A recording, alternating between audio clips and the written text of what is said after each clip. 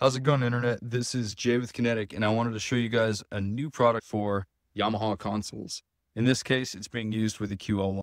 That is a simple 3-button GPI controller, and I had 3 specific needs I wanted fulfilled with this controller, but of course it's a GPI controller. You can use it for whatever you intended for, but let me show you what I built this for, and that was just to speed up my routing.